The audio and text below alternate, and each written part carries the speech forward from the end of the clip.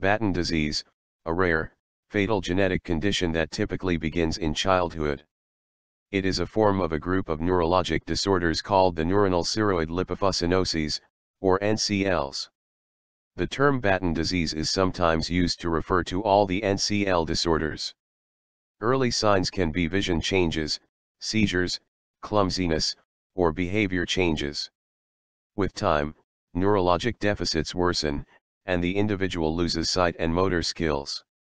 Cognitive abilities decline and dementia develops with time.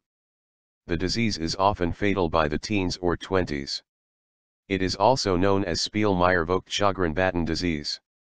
Batten disease is inherited in an autosomal recessive manner.